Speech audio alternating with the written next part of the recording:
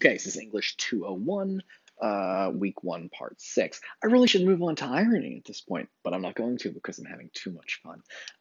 Because metaphors, again, these are really, I told you I boiled this class down to 5 key terms, really 4, really 3. But I did that because they're real good terms. They come in handy a lot. Once you get the hang of them and you get good at them, you're going to notice a lot of shit. So let's talk about how Superman is a metaphor for Jesus. Now, this is one of the most important points to me because it shows you the ways in which not only can one thing be a metaphor for something else, but the same thing can be a metaphor for two different things. And this is how you get that feeling that literature is up to how you see it. And that's not quite right. It's not like Superman is not a metaphor for, I don't know, crickets. That's just stupid. Um, but he is a metaphor for immigration. He's also a metaphor for Jesus. Why? Um, and sometimes the movies actually make this metaphor. They do this metaphor. There's two movies in particular: Superman Returns. That's a bad movie. Don't watch it. And also Man of Steel a little bit, which is also a bad movie. Don't watch it. Um, and I'll show you some clips from those. I'll put the trailer I'm thinking of for Superman Returns into the playlist so you can see it. But one of the ways of thinking about Superman, if I'm saying what does Superman have in common with Jesus? And by the way, you have to just kind of notice this. How might you notice it? Well, I'll tell you this: in Man of Steel, Superman at one point goes to a church, and in the church he has a conversation, and over his shoulder is a stained glass window with a picture of Jesus. And if you look at it, you will notice that Jesus is wearing a big red cape. Now, if you're paying attention to the movies, when you see that moment, you're going to be like, hey, wait a minute, who else has a big red cape? Hey, Superman's got a big red cape. And then you might be like, is this movie making a connection between Superman and Jesus? That's ridiculous. They're definitely not. Oh, hold on a minute. What does Superman have in common with Jesus? Well, what does he have in common with Jesus? Well, Superman, like Jesus, was sent to our world by his father. That's something. He came from the sky, from the heavens. Um, why? Because he was sent here to save us. And in the movie trailer, if you watch the movie trailer, you'll literally hear two very biblical, heavy biblical sounding lines. One is where Superman's father says, I have given the world my only begotten son. That is a Bible phrase referring to Jesus. But in this case, in the Superman trailer, it's Superman's dad talking about sending Superman to Earth. The other thing is that Superman at one point says the world cries out for a savior. Why? Because people want to be saved, and Superman saves people like Jesus. And a lot of my students, by the way, think that I'm like very religious because I talk about Jesus a lot. But I'm summarizing for you. I'm not like a religious person, but when it comes up, I know enough about it to talk about it. Also, when you watch the trailer, please notice this. One of the things that Superman does is he comes down to Earth with his you'll see it in the trailer, but he lands on the rooftop to talk to Lois. But he's like this, which is this famous Jesus pose, and he sort of lands on the roof like this, arms spread, legs together. It's a very Jesus-y on the cross kind of pose. And if you've seen Superman Returns, you will also know there's another big major connection with Jesus and Superman. They both die, and they are both resurrected. That happens in Superman Returns, and it also happens in Man of Steel / Justice League. Justice League, also a terrible movie. Do not see it. The point is, in both of these, there's a lot of connections, right? That they're sent, that they come from the heavens. They have supernatural powers. They were sent by their father. They save people. They die. They are resurrected. Sometimes they both wear big red capes. So this is an important part of metaphor, is thinking about the number of different things that it can be a metaphor for. This is where literature gets really interesting because you can have a debate, or you can notice that, well, this is actually a metaphor for this, and I think, no, it's a metaphor for that, and it can be a metaphor for both. Okay. Whew. Metaphor. 5 key terms, 2 of them we got figured out.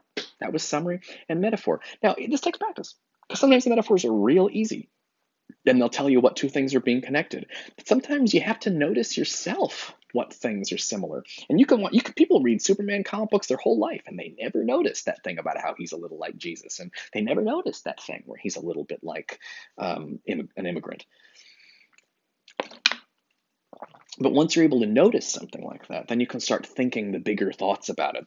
Notice how much more interesting it is to talk about that than to summarize. It's so much more interesting than to go, well, Superman, his planet's in trouble, and he flies down to Earth, and well, he fought Lex Luthor, and he punched that guy right in the face. And you see, that all happened. That's what they're like. He saves people. Lois Lane falls off a building. Superman swoops in, picks her up. It all happens. But to me, the interesting thing is to talk about shit like metaphor.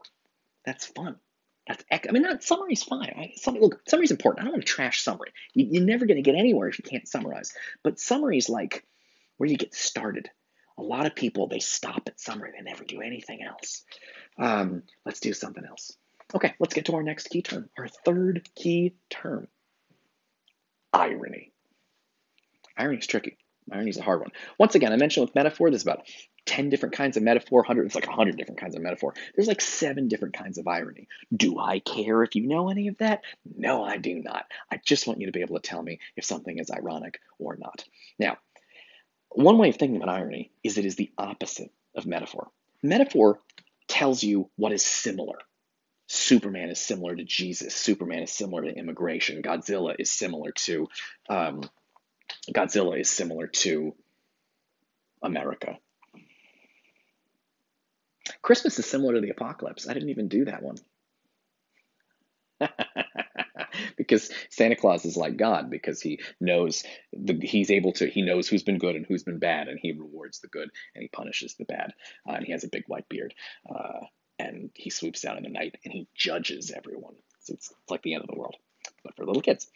Okay, so let's go back to irony. So metaphor is about similarity. Every time you have a metaphor, you're taking two things and you're saying what's similar about them, right? Irony is the opposite. Every time you have irony, something is opposite to something else. Metaphor says these two things are similar. Irony says these two things are totally different. I can't. I only have one hand free at a time because I have to hold the stick. But usually the way I teach this is metaphors like this. Metaphors like this. It puts things together. Irony shows that things do not go together. Irony is about stuff that does not, that are opposites, or irony is about opposites and contrast. Metaphor is about similarity. Okay, let's talk about irony. Simplest type of irony that I mentioned there are many different types of irony. So students, for example, they know metaphor, and then there are types of metaphor. Maybe you know simile, maybe you know personification. There's a lot of different kinds of irony too. One kind of irony people are real familiar with is sarcasm. Sarcasm is irony. Now, a lot of people know sarcasm is irony, but they have a hard time explaining why. Let's talk about why. I mentioned that irony is about opposites or contrast.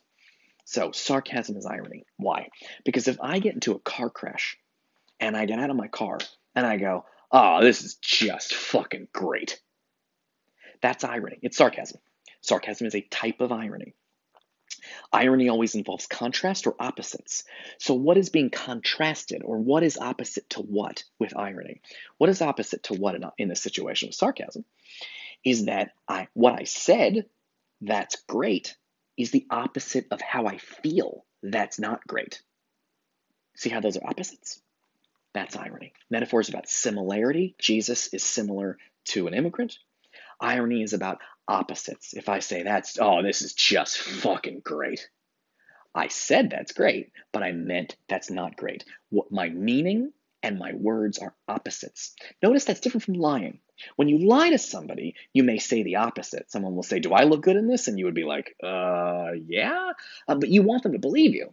With irony, I don't want anybody to be confused. When I get out of my car and I go, that's just fucking great, I'm not trying to trick the person. I actually want them to know how pissed off I am. But I do it by saying the opposite. Now, I say it in a different tone of voice. I toss the word fucking in there. But the point is that I'm able to communicate. If something terrible happens and I go, oh, that's just fucking fantastic. I said fantastic, but everybody knows I meant the opposite of fantastic. That is sarcasm, and sarcasm is a type of irony. Irony always involves contrast. You got to remember this every time. When you have metaphor, you got to say what is similar. Two things are being compared. You got to say what's being compared to what, and what do they have in common. That's metaphor. For irony, you got to say this is the opposite of this. Every single time. Every single time. All right, I'll see you in the next video.